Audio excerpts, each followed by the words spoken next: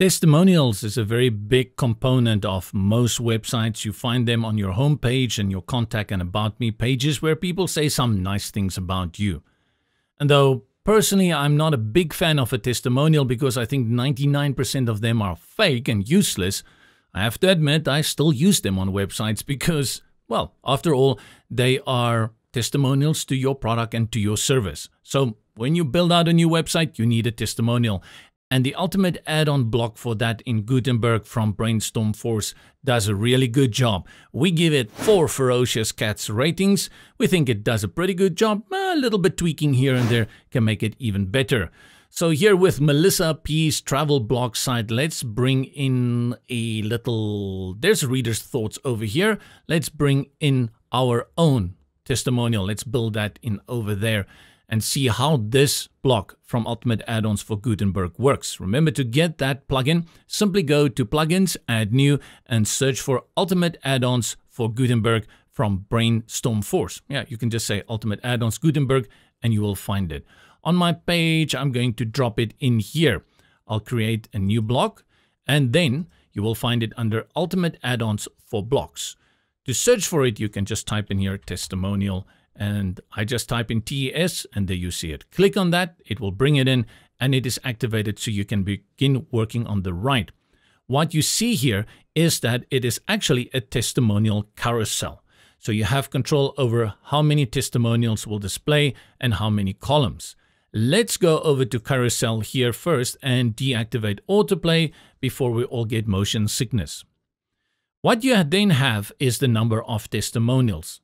You can reduce it to 0. I didn't know that. You can reduce it to 1. And you can add as many testimonials as this slider allows, apparently 50. And that's the max. I hope you never go that big. 3 to 4 is the maximum you should go for testimonials. If you haven't convinced people by number 2, I think 5, 6, or 7 more is not going to do the job for you. Only the best goes on your home page. The other control that you have is your columns. So you can add it to a second one, you can bring in 2, and you can bring in 3. Now, why on earth would you want to do that? Observe what happened when I have 3 testimonials and the same amount of columns. And that is that the navigation arrows and dots have been removed. Basically, you have 3 columns now with a testimonial in each. That's pretty nice. And the reason for that is that if you make any changes now in terms of styling for color and typography for any of the text in here, it will apply across all 3. But if you were to create only 1 testimonial and copy that and put it in different columns, you'll have to go make those changes individually each time. Let's work with the carousel in this instance. So I'm going to put it back on 1. So we have a little bit more space to see what we are working with here. We've got the testimonial up here, then the person, and you can also give their position or company they work in. Let's go and have a look at the carousel. We had the autoplay, and you have all the other things here. You can choose how you want to display the arrows and the dots, the radius for that, how big it should be, and you make the changes to the looping up here. This is a carousel feature. It's very nice that they've thought of bringing that into the testimonials. Typography is giving you all the normal controls that you need in terms of font size and all of those things like line height, and you can apply that on a responsive basis for tablet as well as for mobile. I really like the fact that we have that control within the Ultimate Add-ons. I just wish sometimes that the responsiveness, they could have extended it to a few more other features within these add-on blocks. But like I always say, hey, you know, it's free, so let's not complain. Color settings give you a lot of control. You have the testimonial color. We can put that in blue. Then you have the name color for John Doe. Put that in purple. We make a really funky little testimonial here. Company color you can change. And then arrow and dots colors that you can change as well. To change the content, simply click on it and type in there the new company. And then, of course, here you can change this to Johnny Doe. Johnny Doe, if that even exists. Let's close here and go up 1 to image. This is where we want to bring in an image. And yeah, you can do that. Select image, and I recommend that you always go for a 1-to-1 ratio image. Like if we bring in Johnny, That's what her friends call her, Johnny Dowie. We don't see her, and the reason is we are probably not on 1. So we have to click here on 1, and then we go back, and now she's not John Dowie, she's just John Doe. Let's call her Sarah Bing. Sarah Bing Bing. And now, when we have our image selected, we have control over the image position and sizing. So we can put it at the bottom, at the top, which is very popular, and I like also on the left. Once you throw it on the left, also notice that up here in the block toolbar, you can change the alignment. So for this, I'm going to put it all the way to the left. You see where I'm going with this? Image style is currently set to circle. I put it at square. It fits in there nicely. And you can change the width over here.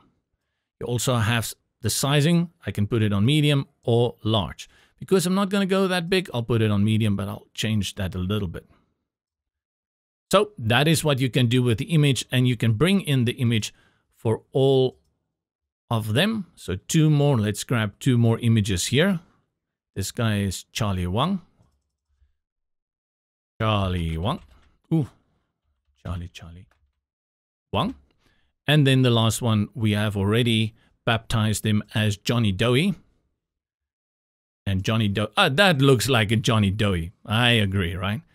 This guy is probably cringing when he hears me say that.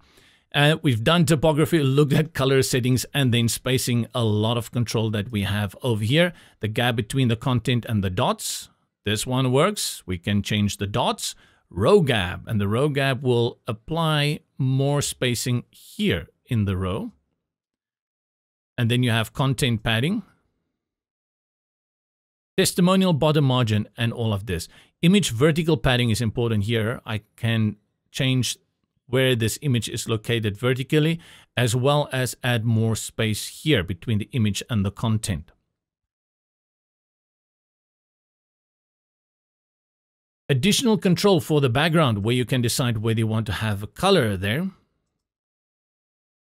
or an image, and I'm going to clear it. I think if I wanted to put it within a color, I'll rather go put it in a column and apply the color to the column. Then I have a little bit more control over that. And you have the option also to add a border. Border may work, but again, I don't like the fact that the arrows are outside the border. I would have liked that to be included. So you have to think how you're going to style this one. In this case, I'm going for none. This is a very basic testimonial, but I like how you can place the image, and I like the control that you have over this image, which makes this a really good testimonial block. Let's update and we go and preview it as it currently is, and then I'll give you a tip for responsiveness. On the front end, we scroll down once the page loads. To Melissa. Oh, right. And what we have here is full width. Remember, I've mentioned this in other tutorials. When you bring in these content elements within the WordPress editor, they don't have margins. They don't have the outside placement that you can have in many page builders. So to restrict them to the content width, the best thing to do is put them inside columns. Let's fix that first so you can see what I'm going to do. I'll use the ultimate add-ons element for this. Go over here, which is advanced columns. I'll look for columns. You can use the WordPress columns. I like the advanced columns. And then just click here to interact with the columns. And once you see it says here in the options sidebar, advanced columns under block, you just reduce your layout to 1. Go over here, click on it to interact with it, and go to the little handlebar on the left, click and drag until you see that blue line inside the column and drop it there. Update. And now we should have what we want. Now it should be the way we wanted it to be, and life will be back to normal. There we go. So you can cycle through this, and if you want it on autoplay, you go back and put it on autoplay. Always a good idea to have it on autoplay, carousel, autoplay, and leave this one on pause on hover. Let's update it and go to the front to see that that is indeed doing the job we assigned it to do, and that Johnny Dowie will be rotating. There we go. And you can set the timing and how long it takes for this. And if I hover over it, Johnny Dowie takes a pause. And then I still have control here. Let's view this on tablet and on mobile. in my Blisk browser, I go to Blisk modes and enable developer mode here so we can look at that. I have my favorites here, so let's go first into tablets and see how that will display. Scroll down, and this is the area where I'll draw your attention to these navigation arrows. This happens almost to every slider on the market. I've not really seen sliders that are good at avoiding this. And this is where I wish there can be a little bit more control over padding on the inside. And there is. So let's go back and then we look for spacing. I just collapse these. We go to spacing and we're going to use this content padding. What I found works the best is if I drag it all the way to 50 pixels. This may not be the best then for your desktop display. And let's go here to the front and I'll focus first here on my desktop display. If you look at it, it still looks good, but it looks then a tad better on a tablet display. You can also go here and see how it will look in landscape. Put it back there and let's see how it will look on a Samsung Galaxy, right? Again, a little bit squashed, but not underlapping or overlapping the arrows on the left and right. To overcome this problem though, you simply go to your carousel, general, and you say only dots. And you remove those arrows and they won't be such a burden to you. And really, people know how to work with testimonials. I mean, even kindergarten kids know how to work these things nowadays. Before we leave, let's have a look at how this will display if we go to General and we put our columns on 3. We'll have to make a few changes here. So we go to the image and we put it at the top and things begin to look better. We can increase the size now.